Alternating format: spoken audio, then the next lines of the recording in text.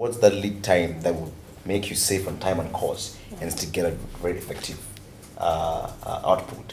Because you make profit, you're not a loss. 70% of your finance will be stored in inventory, and also your supply chain has to be very clean. Work on your supply chain. It's something that we, as engineers and designers, cannot leave it out, and your cost effect will be built on your supply chain and inventory. And then also, what is your production method and process?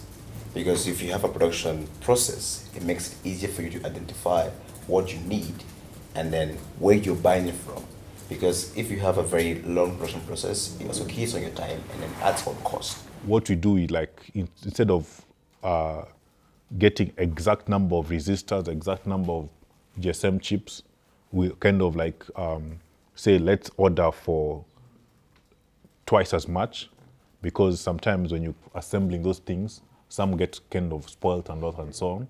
Therefore, us ordering for excess enables us to kind of continue the work instead of us stopping our work and ordering for extra components. So we kind of order for excess components to ensure that our development phase is much more faster. Of all of the struggles that we've had as an organization, none have impacted us as much as lack of inventory, running out of stock.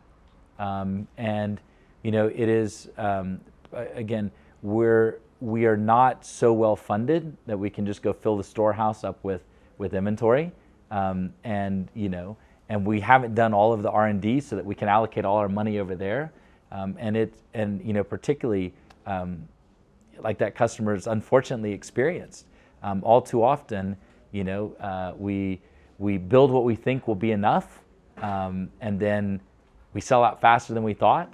And then we go to build some more, and there's a component that's not available. There's a delay. So that's been honestly a huge challenge, and one that we're still struggling with. And then we've also discovered how to build our production line, starting from where we source local materials. So we only import where we cannot get in Nairobi, in Kenya. Okay. So it has to be our last resort. The only way I'll import something if I can't get it at all in Kenya. And so I'll only import if I know I can't be able to get it locally.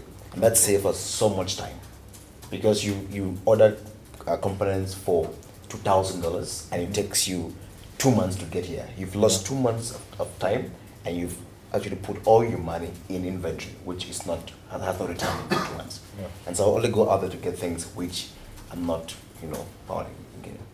And actually came across some Excel sheets that are able to kind of track your the lead times, the suppliers, the component costs, just that you have you really know exactly the final product will cost this amount, and I can sell it for this amount. Are there any softwares that you use to track your production process and all that? So we have developed our own method which we use to come up with the cost of the product and how do we calculate lead time. And so it took us about 6 months to order goods randomly and then see what lead time would best attach to our product. I think that we're still at a stage as a company that we're using contract manufacturers, which adds a tremendous expense to the product, and that's a real necessity in the early stages. We're now at a stage that we're shipping Kios, we're getting them to market, and we've actually just engaged a resource that to set up our manufacturing facility here in Kenya. It'll allow us to have that close proximity between our engineering team and our manufacturing team, and I think that's going to be a real boost for us being able to iterate on new product designs.